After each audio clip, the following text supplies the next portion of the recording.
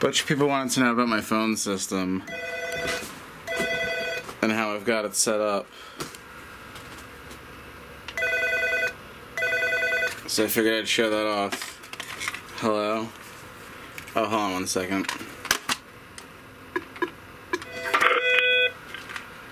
Page Dr. Fine. Dr. Fine. Alright, so over here is where we got the goods. I made videos about phreaking the system, which is basically discovery and manipulation through usage of the telephone.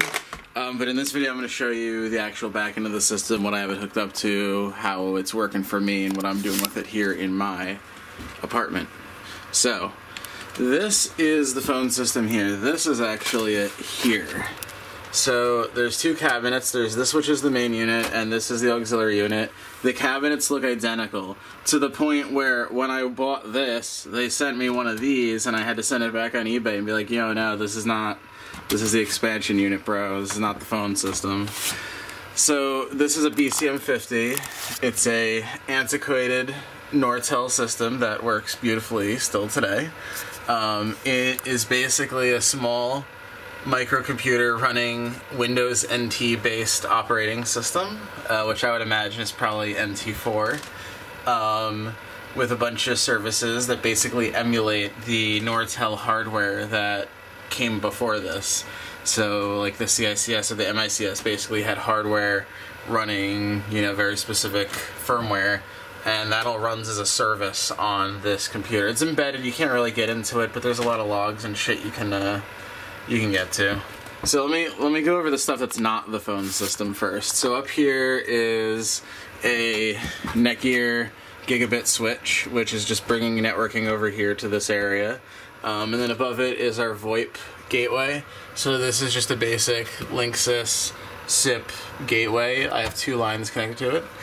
These things are like $20 on eBay. They are so convenient. They work with any provider. You can change all the settings. You can change the fucking frequencies of the tones and everything. Like you can, you know, make it British ring, make it old-fashioned buzzer ring, whatever you want. You can do it with this motherfucker. So we actually have it connected to the phone system with two analog lines. So it's amazing to me that, you know, we just use normal telephone cables here, and all of the signaling and the supervision and the caller ID makes it through, you know. We have another cable here going from the network into the actual phone system itself. It is IP aware. That's how you program it through a Windows app. The other Cat5 cable, you'll notice the link light is actually off on that one, the one in the middle here. That's because it's being used as an expansion bay. It actually goes into the expansion bay here behind Yoshi. Yoshi guards the punch down block.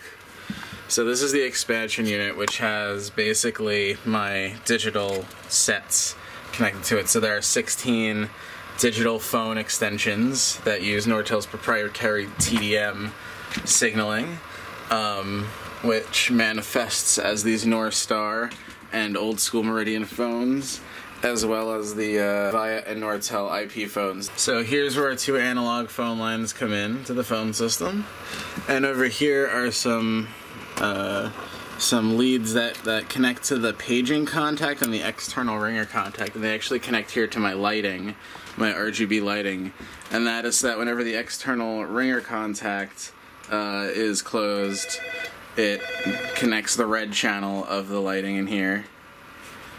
I'll turn the light off. And if you do a page,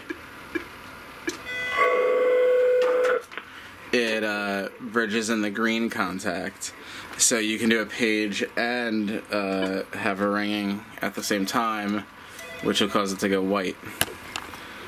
Or if I hang up, blue and magenta. So, interesting things that you can do with your paging and external relay contacts. I do have music on hold coming in here, which is the feed from my main computer here, which right now is just a bunch of vaporwave trap specifically, though this doesn't sound very trappy right now. It's between songs. We'll turn that off for now. And this last Cat 5 is just going to... This last Cat 5 is just going to that IP phone there. I don't want to take up space on my gigabit switch with a non-gigabit device, so it just can go right in the jack right into the fucking phone system for all we care. Behind Yoshi here, there's 16 extensions. 12 of them are just jacked in as modular cables. 4 of them I have actually terminated and put a jack someplace, depending on where these things go. I will show you them in a second, but if we go further down, here's an old school, a Series 1 analog terminal adapter. It still has the Meridian logo on it. So this basically allows you to connect a fax machine or an analog phone. Very popular for connecting cordless phones to the North Star system, and allows you to do some basic things. You can transfer, you can do some limited paging, you can do some out-dialing, nothing fancy. For the fancy stuff, we have these two. These are two ATA2s, analog terminal adapters. These allow you to do pretty much anything you can do that doesn't require an LCD screen. You can do on these. You can do all the feature codes. You can do all the paging. You can do camp on. You can do virtually any feature code that doesn't require a speakerphone or soft keys. You can pretty much do on here. There's feedback tones, all kinds of awesome stuff. I'm going to make a video on these analog terminal adapters soon because I love them. Here's just a quick sample. So this is on the analog terminal adapter. If I call it, I don't know why the ringer is off here. Whatever. It's just an analog phone, and if I want to do feature codes, it's flash star. So 630 would be page. Ooh. And I don't know if you heard it, but there was a brief tone before that. There was a confirmation tone. Let me do. So that did you hear that? That's the tone that tells you that you're. So that's awesome. Let's see where all these wires go. 301 is my main phone right here at my desk, and it is the one that basically triggers the external ringer, which triggers the over there.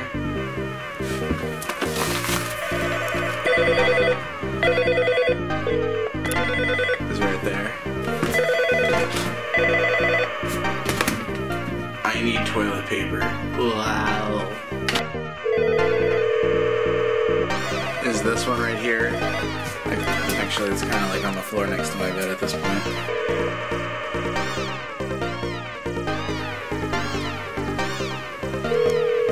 It's right there on the...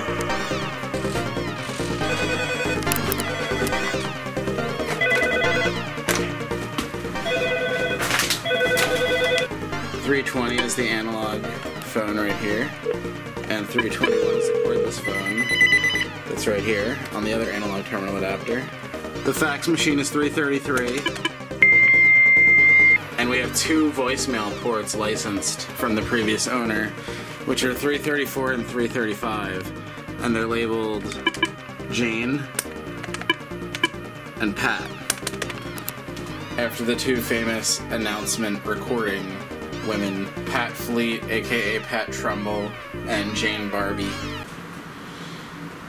Okay, so we're in the kitchen, and on the counter next to my backpack is a phone, and this phone is unique because we don't have any lines running in here, and there's no hardline Ethernet coming in here. What we have is we have this Wi-Fi bridge, and one of these leads is basically power over Ethernet, which comes in from the wall.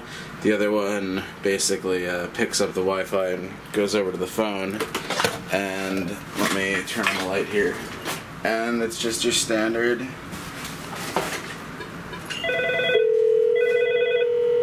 phone. It's just over Wi-Fi. It's over Wi-Fi. Whoa. So other than that,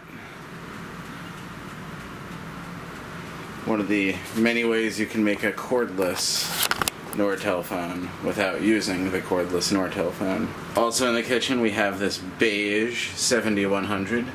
It's one of the only phones that's actually mounted professionally on a wall plate using the POTS wiring for this apartment that I don't use. My phone number is 313-444-4211.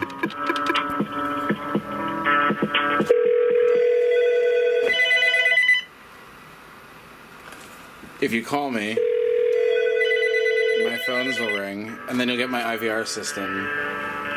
Thank you for calling 4211. Please listen as our menu options have changed and will continue to change every 32 seconds.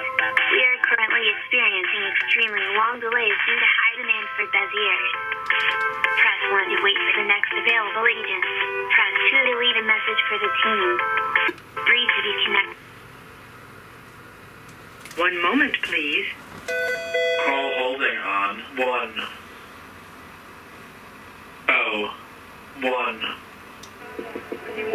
That was a very interesting delay after the first one. I don't know why that was like that. That's not usual. And then I could dial 101 from any phone here.